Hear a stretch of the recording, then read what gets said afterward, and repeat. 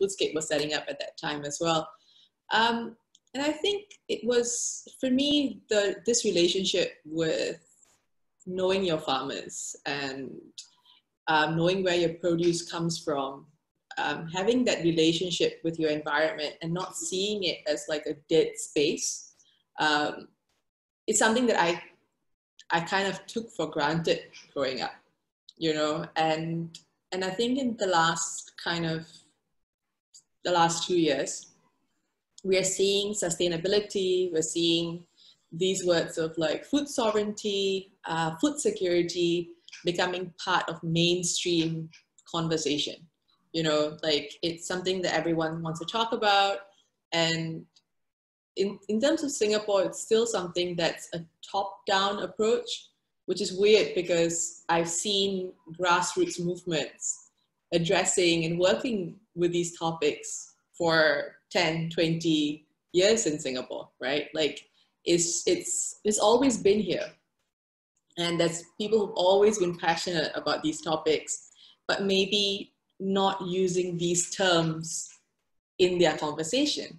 And because they didn't use these terms, it was like there was no value. It was something that was done as an outlier on the side. It's your passion. But now these words are part of the global narrative on how we can move forward as a civilization, you know? And so that's why I think today's conversation, I mean, Vivian works a lot similarly in these topics. And I thought something that I really wanted to talk about was like, how can we bridge this gap between the people that have been working in these arenas, driven by their own passion individually or as communities, but are being kind of not part of the general conversation that's happening now around these topics. You know, like you could have been growing a community garden for the last 30 years. You could have huge amount of foraging knowledge or knowledge of the plants that grow in your environment. But because you're not using the right terms, you're not writing about it or putting it out there, then you're not part of this huge push that's happening at the moment. And how can we bridge that? You know, like how can we make sure this knowledge and these people are not relegated to still being on the outside of this industry? Finally, when it's coming on trend, do you know what I mean? Yeah. So that's kind of what I would like to talk about today and kind of go a bit deeper into it as well.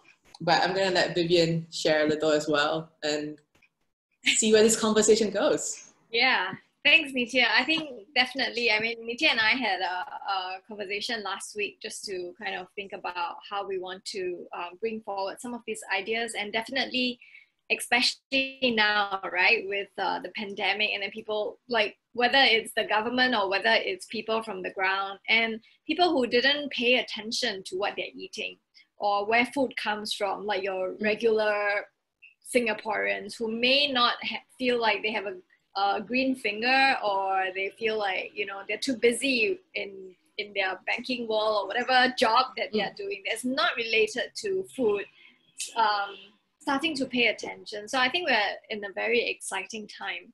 And definitely, I think one of the narrative of Singapore not having enough land, it's also something that we're shifting towards a new imagination of the fact that, hey, if you look around, there's actually a lot of underutilized spaces that we can do something with. And it's not just about, I mean, it is about growing food, but it is also about bringing people together. It is about, I think, heritage and culture, right? I think that's also one of the aspects that you have brought up, and also stuff that you have done in your work specifically, right? Mm-hmm. So maybe you want to share with us a little bit what you have done in that area with, whether it's as a TV host with Edible Wild or, yeah. So I mean, this show that I did with CNA, Edible Wild, which really was about kind of foraging and farming. In the first season was about foraging and farming in Singapore and how we can convert these ingredients. Because a lot of the times we were like, okay, it's very good to farm. You have to grow all these native plants, but then how do you cook it? you know, and that's an important part of it. If you're not consuming what you cook, and if you don't connect that dot, then it becomes irrelevant. Like, it doesn't matter how much native plants you're growing, you can feel good about it, but it's not having a full circle effect. So that's kind of what we're trying to do over there. It was very much, the whole series was very much an extension of work that I've been doing for the last 10, 15 years. I kind of studied anthropology, and then I did archaeology. But it was while I was studying, so I left Singapore when I was 18 to go and study. And it was while I was studying that I started doing these pop-up supper clubs. You know, I was in London. It was very multicultural and dynamic. I was secretary of my Afro-Caribbean society. Don't ask me, you know, there wasn't a Singapore society. So, you know, they were like, you look Afro-Caribbean, you come in here, you know. So I learned how to cook like all these food from the Caribbean and certain parts of Africa. But also that's where I started connecting the dots, like things that I had seen growing up in Singapore were integral parts of Caribbean cuisine, you know, as well as subtropical Africa, right? As well as South America, you know, like I always say this, the sawtooth coriander, for example, you know, that we see as kind of this weed here. And if you go to Tekka Market or to Chinatown and you try to buy the sawtooth coriander, they call it they're like, oh, the Vietnamese like to use this, you know, but no one in Singapore buys it. What are you using it for? Whereas if you go to South America or Trinidad in the Caribbean, it's called cilantro or chardon beni in Trinidad, and it's used in everything, you know, to cook with chicken, to make hot sauce. So it was all of these things, and I think that really kick-started it. And because I was nostalgic for home, I started to cook the food that I missed, and I was sharing it as well. So coming out of it, I worked in development economics. I worked in contemporary art for a long time. But I always did these supper clubs on the side. You know, I worked at farmers markets in London, at Borough Market. You know, I worked on an allotment at Battersea Gardens. So I was in London for 7 years. So this was like a very kind of core part. And somehow I was trying to connect this access to urban farming that was so widespread, like in the UK, you know, this understanding of you could get an organic farm vegetable box delivered to you to your house weekly. And this was living in a major city, and it was comparable to buying those same vegetables in the supermarkets. And for me, that became something that was normal, you know. And then I was trying to connect it to my childhood growing up in Singapore, where my grandfather and my grandmother, so my grandfather was an avid gardener, and also had a huge knowledge of native plants, you know, because he'd come from India when he was 13 or something. So a lot of the tropical plants overlapped, you know. He would be able to spot a moringa tree, a chiku tree, a soursop, you know, jackfruit. He knew, and he also knew like when it was going to come into season to get ready for the fruit. So sometimes he would just go for a walk in the morning, and on the way back, you know, bring home a whole jackfruit, you know. And because my grandmother loved the banana flower, so he would bring, like, you know, I'd be like, you know, people buy bananas from the shelves, and my grandfather would bring back the whole thing, you know, like a bunch of bananas with the flower at the end. And so my grandma would cook the flower, and then we would eat the ripe fruit, and the green bananas get cooked as well, right? So this was an experience that I had growing up, you know, almost 40 years ago now. But this was my version of Singapore, right? This idyllic version where all these things were available, lots of green spaces, lots of wildlife growing up, you know. Like this is an anecdote that I kind of share, where I came home. I was primary 4, and I was going to go into the washroom, and there was a rice sack in there, and it was wriggling about, right? My grandfather is like, oh yeah, you know, somebody caught a monitor lizard along Ulu Pandan, and you know, we're going to try and cook it for dinner today, for example. And I was just like, what? Like, do you know what I mean? Like, what? How is this happening right now, right? And then it became this evening activity where this monitor lizard gets skinned and then cooked. And, you know, if you ask me what it tastes like, I'll tell you it tastes like a kind of slightly less fishier version of alligator, but kind of like a prawn meets a chicken, you know, like that's kind of what it tastes like. Yeah, it's just, you know, just made it into a curry. And then he would take the bile sac and break that into a glass of whiskey and shoot it down, because that was a very old school thing to do.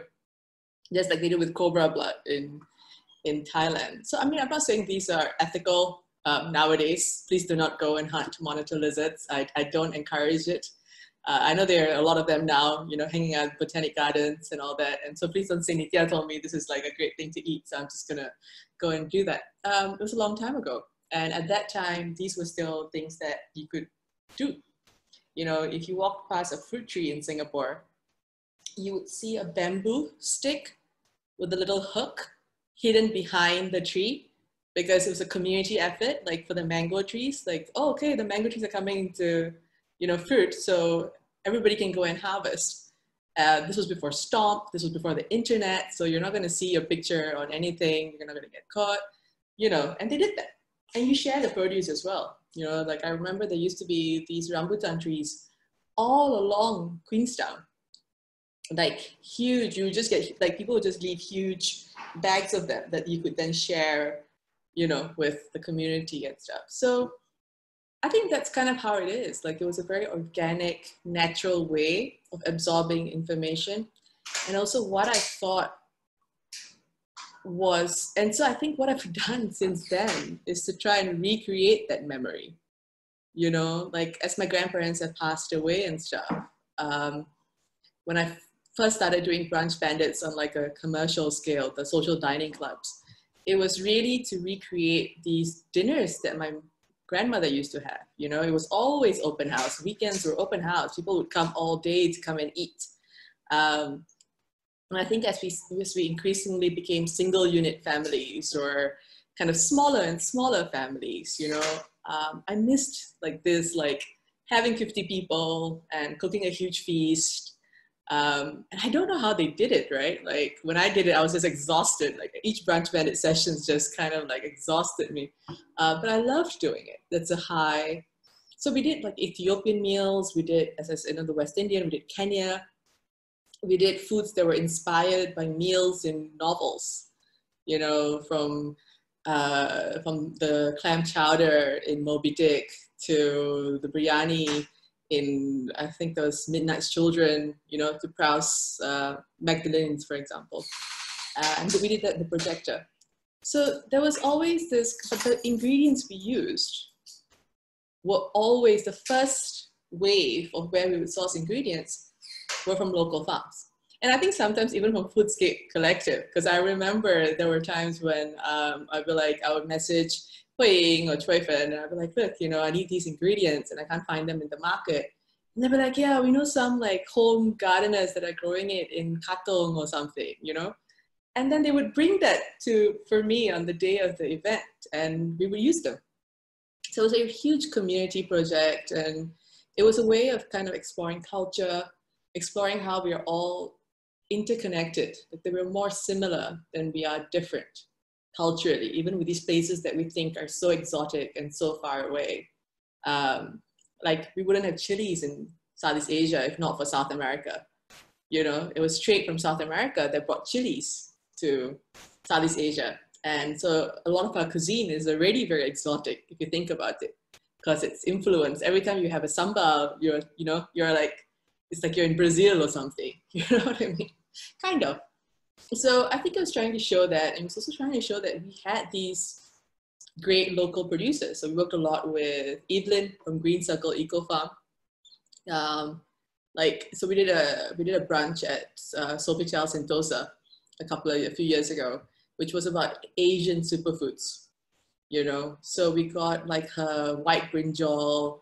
We got elephant grass from Green Circle. We juiced it down to make like green shots instead of wheatgrass. Elephant grass grows around here, so we made that. And it grows around here wild, like you can find it everywhere, you know.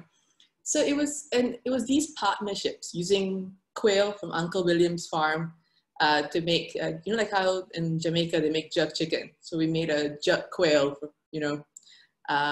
So it's, and that's how the show came about. You know, it was just like, I would never have done a TV show about something that I didn't care about. Like I could have just gone, I could have joined CNA like 15 years ago and been a, you know, news reporter or something. But it had to be something that I cared about. And I think because I was working with all these farmers, I was working with grassroots organizations, community organizations, and they're like such great kind of like farmers on like doing projects on rooftops, like who are engaged. Like I think there's, I don't know if Chun is on this call, I think he is. You know, there's him, you know, with his rooftop farm. There's, you know, those edible garden city that I worked so closely with, and, you know, working with Bjorn and the team. Like all these guys were like just going at it, you know, like it wasn't so much about the recognition. It was, they were doing it. They were just walking the talk, and they've been doing it for 10 years or maybe 6 years. I don't know, but it feels like a very long time. And having those people to work with kind of really, I think, made me believe in what was possible in Singapore. And also, I think I was just like, you know, I felt like this, all of it was kind of on the outside of what we considered middle Singapore, you know? Like, I was like, how is this not part of our mainstream conversation? And how does it always feel like we're always talking to other people just like us? You know, it was a very close, generous, collaborative network. But it also feels like we're usually just talking, you know, to ourselves. And it's like, how can we get that information out there? So, I mean, I did a little bit with my brunch sessions because we access because it's the events side of things. So you do access kind of a more, maybe people who are a little bit less focused on the gardening or the growing aspect, a little more on the entertainment aspect. But it's something like it's in the food, you know, like the messaging is there. And I think that's what the TV show was as well. So we're going to do a few more projects this year around these themes. So you can await that on CNA. Cool, thank you. That's really exciting. Yeah. Wonderful stories too. And actually, it jolted two of my memory. So monitor lizard. So my mom's family used to live in Pulau Belakang Mati, aka Sentosa. So apparently, my mom was a very good monitor lizard catcher. And she's small, you know. So I don't know how she did it. Maybe because she's small, she's able to move, you know, very, very quickly and easily if they go under the trees or something, you know. Oh, that's amazing. But that's the only thing I heard, but I don't know if they actually do the whole skinning and whatever they do with it. They must. I'm sure she just doesn't catch it for entertainment, right? I don't know. I should find out. But the other memory is actually with Trey Fern at an MRT station when I was passing her some herbs. I don't know. I can't remember whether it's basil or something, but there was an event and there was exactly a call to the collective about like, you know, oh, we need some of these herbs, and then, you know, like I think it was like Thai basil or something like this. Yeah, it's very possible. Yeah, how we were doing it. Like I couldn't attend, so I was just like, I have a bunch of them, so I just meet her at the MRT, and I didn't even exit. You know, I just like pass it to her, and that's how it happened. I thought that some of the points that I felt to go into is also how, like you said, like how is it that all this really multifaceted attitudes towards food, right? But now, like, you know, food as culture, as social, as community, whether you're sharing the mangoes from the tree that is just out there and you just pick it, and then, you know, you have a bag and you just share, and there is not so much a sense of proprietorship, right? It's like it's out there, it's public, you know, anyone who's hungry, who enjoys mango can have it. And we're not that old, right? And but you know, that's subjective, I think. Yeah, well,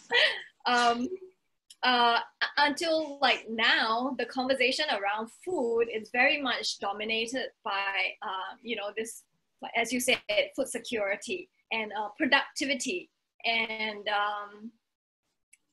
actually, if I'm not wrong, you're not supposed to, even if you encounter fruit trees, you're not supposed to take them, right? It's illegal. Correct me if I'm Yes. wrong. Like, yeah. Oh, let's be very clear about this. Foraging in Singapore is illegal, guys. Right.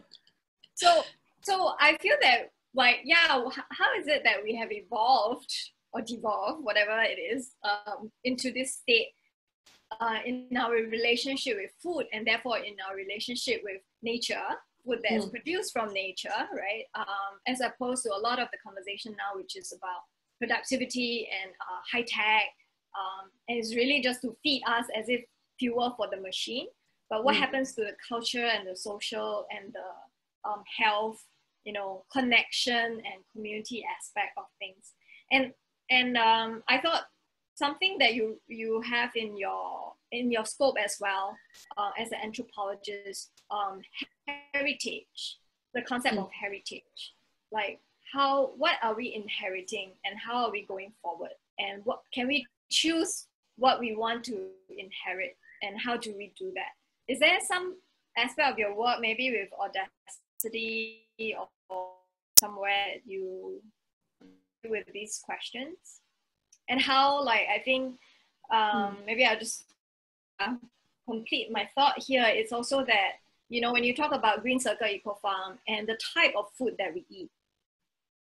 So the type of food that we eat, we have become cultivated to eat those certain type of food that is very limited. That is, a lot of it is not native, not locally grown. But if you were to order, let's say, a veggie basket from Green Circle Eco Farm, there will be a lot of them. Many people don't know how to work with them. And yeah, so I'm just wondering, like, how can we breach that, and how can we support that? And also, what would that mean for us in our health, in our culture, changing our taste bud as well? Yeah. I mean, I think something that, like, I think, you know, we think we have a lot of choice in Singapore. You know, we are a very urbanized, wealthy, tiny city. You know, our history is based on trade, right? And now with all this access that we have, there is no need to eat seasonal. You know, we can eat whatever we want, whenever we want, if we can afford it and it's convenient. And the thing with our supermarkets is we think when we go there, oh, you know, we have so much choice, you know, but what's happening is that the supermarkets are defining those choices for us, right? Like that's a very important thing that we have to take note. And something that I always kind of boggle my mind is we have a huge migrant population, right? Like there's, you know, we have a lot of people coming in from our neighboring countries, and the last few waves of migration that we have, a lot of new citizens are from the region. And I think, how is it that our supermarkets don't reflect this? You know, how come we don't have produce that's used actively in the cuisines of these regions, which would also support the native plants that we have in Singapore as well? Because the overlap there's a lot of overlap. You know, you go to a Thai supermarket, you go to a supermarket in the Philippines, you go to a supermarket in KL, you know, there are so many local plants that are stocked in the supermarkets. You know, you get your fancy baby vegetables from Cameron Highlands. You have all your edible flowers that you can just go and get. You know, you don't have to order it online or anything. You know, you go to a Thai supermarket, you have your Tonkin jasmine, you have your two other flowers that they use, can't remember the names right now, but I use in their daily stir fries with, you know, with eggs as part of an omelette. And it's so accessible, it's there. And I think, okay, you know, it's not a question of age or the younger generations just don't know how the older generation used to eat. It's the fact that these things are available in the places that the younger generation is going to buy. Maybe they don't want to go to a wet market and bargain and not know what the price is. But in an environment that they're familiar with, these native ingredients are still available for them to use or be curious about. And if you have a huge expat population in your cities like KL or Bangkok, they are curious about it as well. They're like, oh, this looks interesting. Oh, I want to kind of try this and cook this at home. I might not cook it the traditional way, but I will use it, you know? And I think we are dropping the ball with that. And when a supermarket now in Singapore says we're going to stock more local ingredients, what they mean is locally grown kale or lettuce from an indoor farm, you know, and nothing against that. I think, you know, Sustainer, Comcrop, they do great work. And they're really trying to support with us reaching our food security goals. And if you think about it, you know, lettuce comes from Egypt, so maybe it's not that far away anyway. But the fact that I can't go to NTUC and find moringa leaves or find kind of like agathi leaves or even laksa leaves, you know, like, I'm like, huh? Why does this not exist? Sheng Siong, maybe a little bit better, carries a lot more kind of local herbs, they carry vegetables from Chuan Fa. And so I think that's a very big thing. We can't ignore the fact that we have become creatures of convenience in big cities. So the access, the major players do have to make a difference, and they do have to make this available. I think it'd be nice for supermarkets here to have a small section that says vegetables from the community. Maybe it was grown within 10 kilometers of this particular supermarket. So it's just there. Maybe that's something that we can encourage. So it doesn't have to be perfect looking produce. It doesn't have to hit the quantities that commercial supermarkets expect for you to be a supplier. But it can be a fun little kind of corner. It's almost like a learning corner, you know, right? Like, and that encourages, like right next to where I stay, like just outside my window, I look at this empty patch of grass, you know, that's probably about 10 kilometers by 10 kilometers. I don't know, my sense of measurements are a bit bad, so don't believe me. Maybe it's 5, but it's empty, you know, and it's SLA grass, and they come and they cut it like every week, and it's just there. And I'm like, this could be something, right? This could be a community plot. This could be a fruit tree forest, which requires very little maintenance. And the produce can then be kind of sold just to cover the cost of maintaining it or something. So I think these systems these are what I think of as part of the food security conversation, which also ensures food sovereignty, which also ensures that native plants are present, they're seen, they're available. Maybe they're just going to lie on the shelves for the next 3 months because nobody knows what to do with it. But I'm pretty sure if we persist, in 6 months to a year, people would be trying it out, you know, like, because people are interested. They're just like, I don't want to go all the way to Tekka Market to buy moringa leaves, you know, but I'm okay to walk 10 minutes to my supermarket to try it out if it's there. So I think these are the ways we need to change that conversation. And I think in terms of heritage, I'm not a traditionalist, right? I don't think we need to cling on to how things have been done for the last 100 years. I think there's a lot to learn from our past, and a lot, I mean, I don't know who I was might have been talking to you about this, Vivian, but like so much of what we think of as like sustainable living now, you know, less plastic, use bamboo toothbrushes, use loofah sponges, you know, these are things our grandparents did when they were children. Like, this sustainability is an Asian-driven thing, you know, and what we know of as superfoods is also an Asian-driven thing. It's just that we've had to wait for the West to brand it, put a label on it, put some value on it, and publish it in, like, I don't know, Elle magazine or something, before we're like, oh my God, I want some of that. So I think that's kind of what I want us to change, to change the way we talk about heritage, see the value in it, but also evolve. Like, everything we do has to make sense where we are right now. Like, it doesn't make sense for me to spend 10 hours making a chili rimpa paste using a mortar and pestle. You know what I mean? Like, it's great. If I have the time, I enjoy doing that. But is that going to prevent me from making it because I see it as too large a time investment? Then just use your normal machine and just make it. Adapt the ingredients. You know, you don't have 15 of those ingredients. Use what you have. Adapt, adjust, make it present, but don't stop doing it because you think it has to follow tradition. I think that for me is the most important thing. For us to create value, find value, add value, and also believe in the worth of what we have around us and our heritage, and not be afraid to tear it apart and adapt it for where we are now.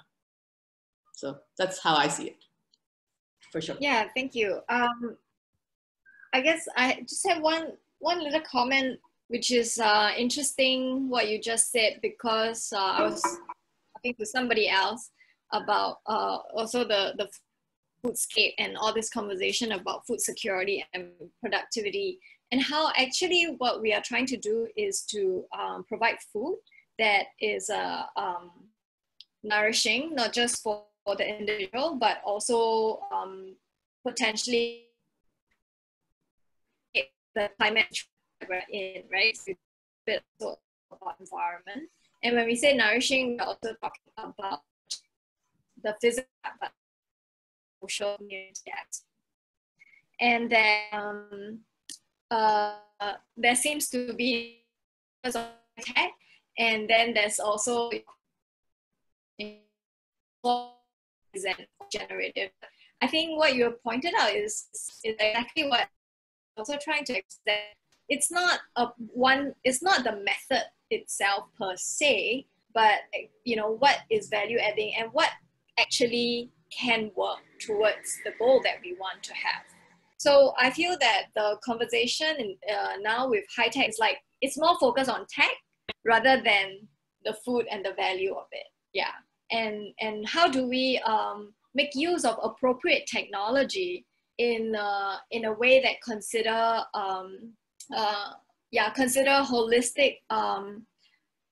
holistic approach to life.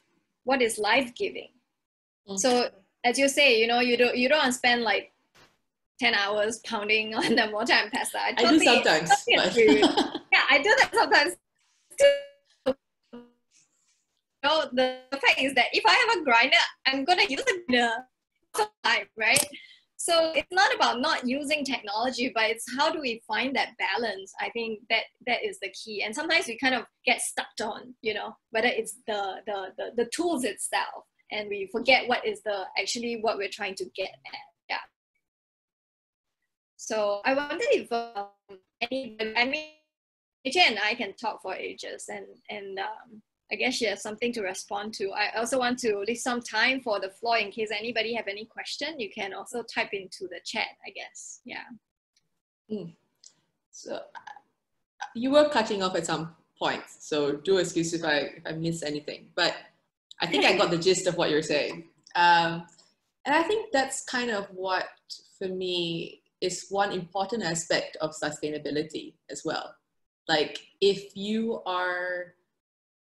are focused so much on the tech side as being the solution for sustainability and the future of food, right? But we negate the sustainability of culture, you know, the element of culture sustainability. How do we feed our heritage? You know, how do we feed ourselves? Like, I don't think it's fair to say, everybody go out right now and stop eating cheese, stop eating all these imported food products, and let's just all live on kind of sweet potato leaves and tapioca. You know, I think that's quite unfair. But I think it's about kind of incorporating those things into your diet slowly, 10%, 20%, 30%. And if we create a demand for it, I think it would also create a space where there's value added to growing these native plant crops. And the one thing that really scares me about where we're going with our approach to the future of food or farming is that it's moving further and further away from soil-based farming.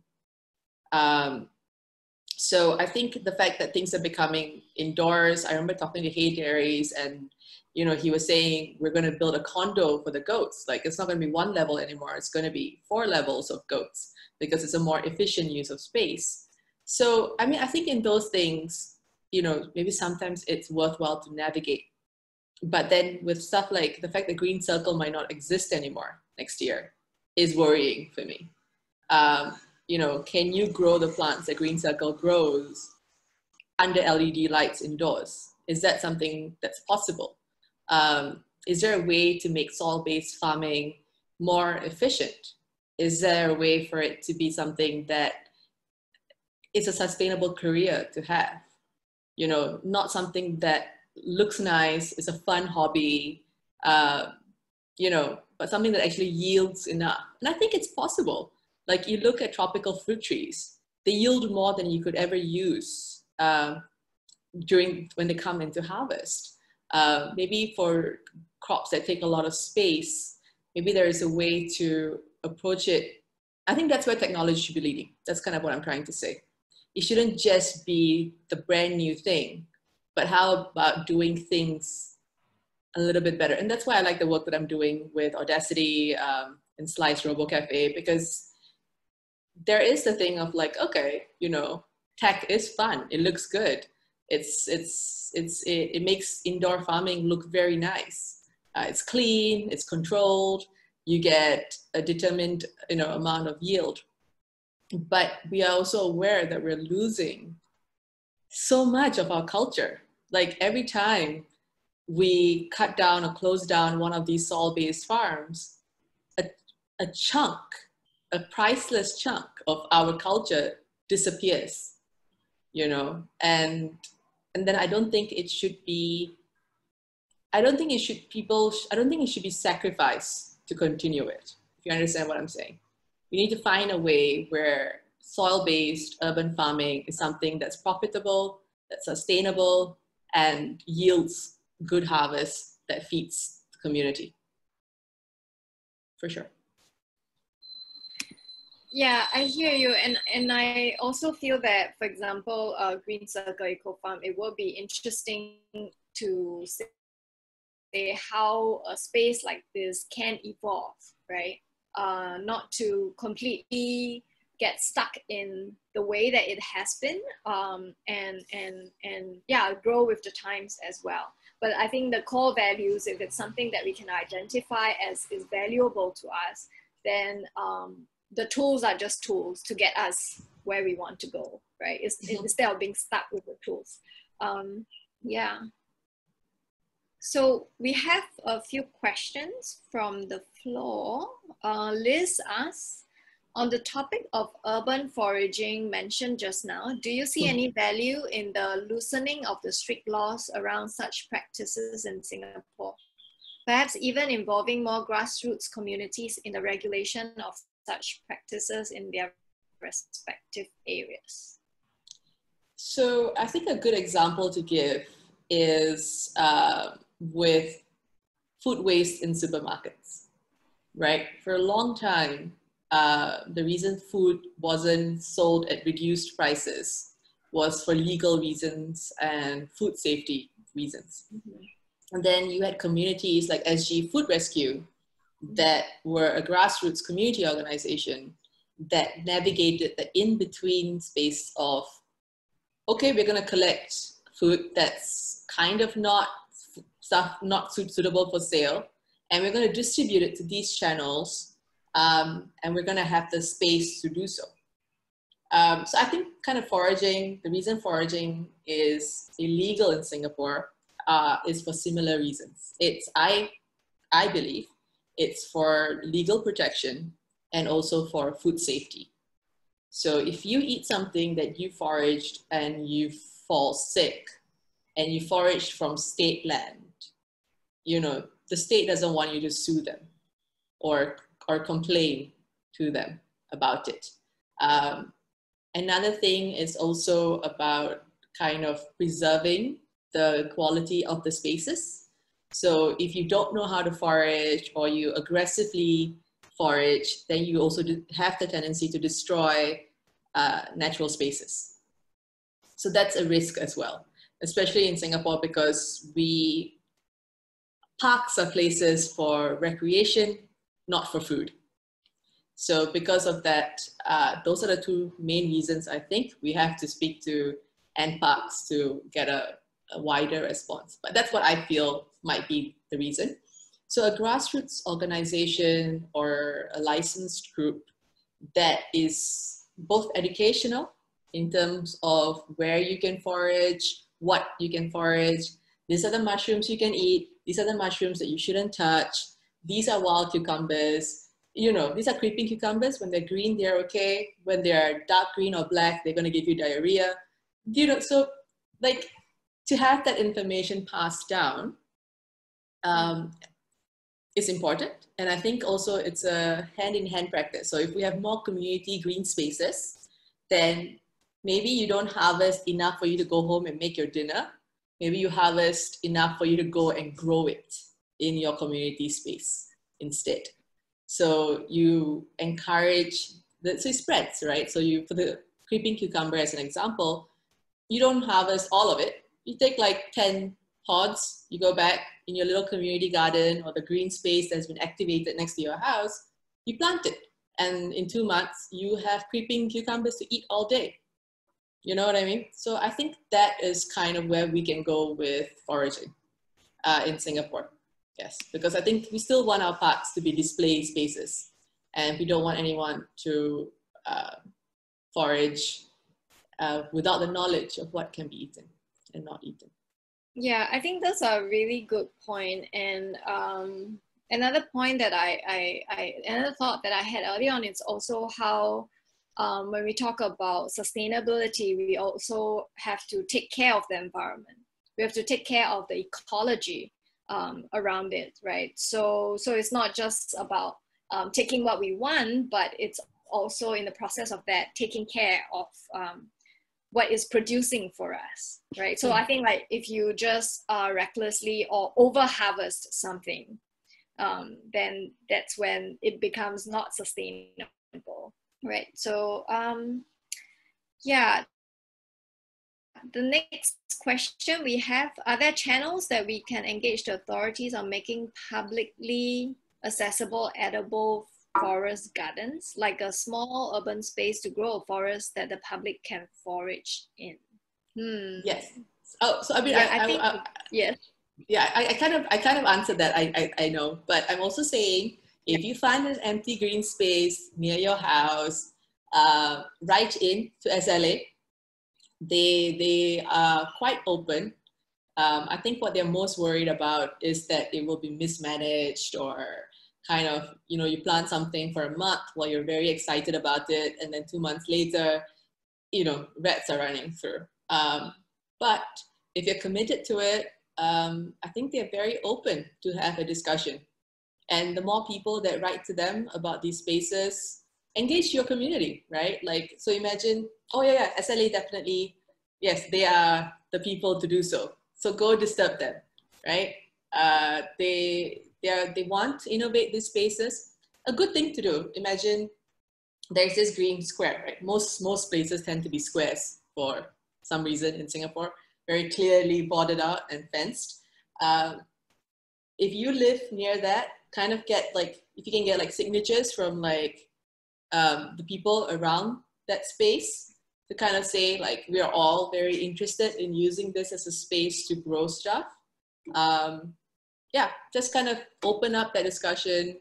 Yes, thanks, Vivian. You're absolutely right. So go to that, you can register that space, but also kind of think about like how much time you're willing to invest, because the NParks Community in Bloom, Choi Fan, please correct me if I'm wrong, I remember when they opened up some of the spaces, they require a certain amount of time commitment, and also how present you are there during the week as well.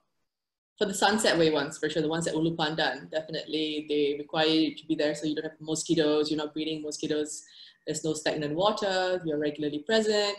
And I was like, the only people who can meet this criteria are retirees and housewives, because like you're blocking out a huge chunk of people who might be interested because they don't fit this profile. So I think it's changing. You know, the Center for Future Cities, HDB, they're all very activated in terms of converting rooftop spaces and public spaces into urban forests. So you're right on trend. You're right on time as well. So just write to them and then see where it goes. Yeah, I'll reach out to Foodscape. Sorry, I just threw you under the reach out to Foodscape. Ask Choi Fen. If they say no, say, Choi Fen, what can I do to make them say yes? Yes.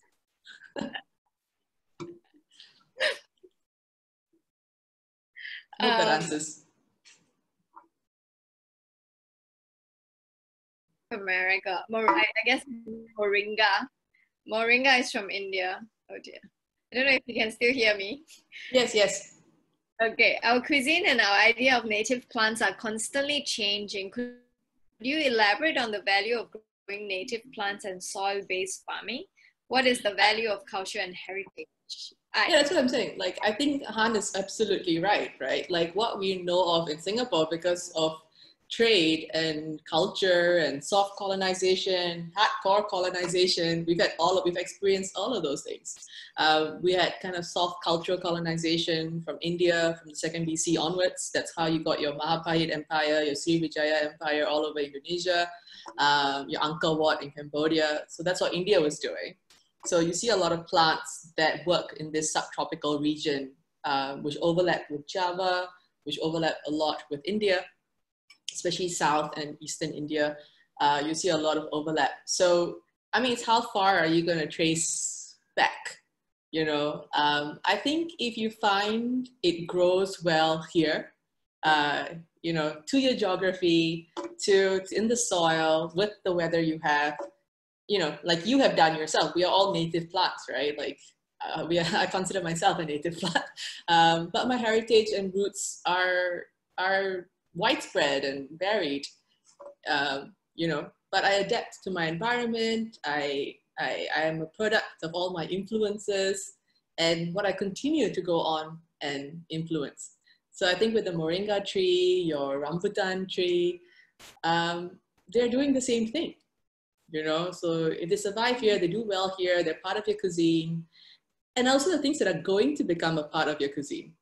You know, I mean, we can talk about mani chai, we can talk about all the different kinds of gingers we have here, the different turmerics we have here, arrowroot, you know, there's such a huge variety. But you also look at things which are so popular now. You look at Mexican tarragon, for example, you know, which does really well here. I wouldn't say it's a native plant, but in 30 years from now, it might be. Yeah. Right? And things like roselle, which grows all over. It grows in Africa. It's called Folklore de Jamaica in the Caribbean, in South America. And in India, we have it as well, right? But in India, nobody uses the fruits.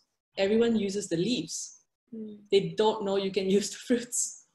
And everywhere else, they don't use the leaves. They use the fruits to make jams and teas and, you know. So I think culture and heritage is constantly evolving. And it should constantly evolve, as should our idea of what native plants are. Yeah. I feel like there's also two parts to this, or rather the perspective that I look at.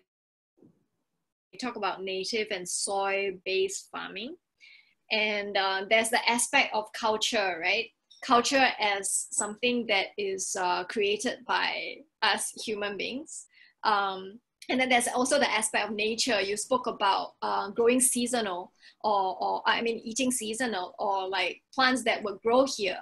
So of course, with, you know, the state of the world that we are in today, where there's a lot of trading, as you mentioned. So it's natural that we will bring in plants from different parts of the world. But I think the key is also like, there's the culture aspect, but there's also the nature aspect. If we are able to grow these plants here with not too much effort, I would say like they actually can adapt to the natural environment here, then why not, right? As opposed to like trying to grow food that is only able to grow in a temperate climate, and then trying to force it to grow here. And because we want to eat those food for whatever reason, then we start to create fancy stuff around trying to grow them artificially. So I think it's also like the natural aspects of things, and how through food we are actually connecting back to the health of the environment, the ecology. Yeah, I mean, I would say there's a huge, the thing with native plants, I think, probably the issue with native plants at the moment is that they're not very sexy, right? Like if you type in kale, there's probably like 2 million recipes on how you can use kale. Different variations on how to make kale chips and kale salad. Like there will be, 2 million versions of it. But if you type in moringa, it's probably going to be like 10 ways to make a smoothie or like to make a stir fry. Like, the variations don't exist. And I think eating is also a community thing. Like we want to kind of partake in a lifestyle when we eat. So if like no one else is eating those things, or you don't feel you're part of a community that's eating those things, it's a very lonely experience. You're like, oh, here I am eating my sad dish of turkey berries, and like nobody else understands me. So I think it's about kind of creating more of a community around it, right? Putting out recipes about it, and not necessarily using them in a traditional way. Like I make a moringa quiche, for example. It's very easy to eat. It's you wouldn't even know. It's moringa, but it's very fun to eat, right? It's like making a kale quiche, for example, or sweet potato leaves. How can we use them? And growing up, we used to eat jackfruit seeds as well, but nowadays very rarely it's used. The different kinds of, I think, gingers as well that we have here, gotu kola. I'm just throwing out random names, I know, but I think it's like there's so much, but there's not enough accessible content on using them. And I think we need to make them look more appealing. It's like if you buy broccoli or kale from the supermarket, probably takes you 10 minutes to prep and make it into a dish. You buy sweet potato leaves, very fast to cook, kind of not very complicated. But everything else, like how are you going to use this? What am I going to do? What does this mean? Right? It's nutritious, but how do I cook it? And some of them are very bitter. A lot of the native plants can be quite bitter. The leaves, they're hardier than usual. They're more chewy. I get Egyptian spinach from Firefly's Health Farm. It's called Molokia. It's like an ancient green. It's super good for you, but it's kind of sticky. It's got a mucousy kind of texture to it, So I think we have to be curious. We have to be open. Maybe create a support group, Yeah. like a book club. Plant of the week. Then everybody cooks their different variations of it and then shares recipes. And yeah, I think that might be a nice thing to do moving forward as well. Yeah, and definitely like working with hawkers, as Manwei said, to include them in. Like I remember last time when you used to buy bamian, there was always manicha in it, right? It would sprinkle a bit at the top. So that's one dish. Different variations of lecha, I think, as well. And green bean soup, which uses that stinky herb, which no one uses anymore. I think it's the rue family, herbs of grace or something, which grows wild around here as well. So yeah, let's do that. Let's create a support group. And, IEatNativePlants.com. I don't know. So you can start that and we can join you. I just thought that I will share two little points, because in our previous conversation, when we come to this point, we also mentioned how like if you search on Google, and I imagine that all of us here are English speakers, and if you search in English, then you would information in English, right? That's only available in English for the most part. Yeah.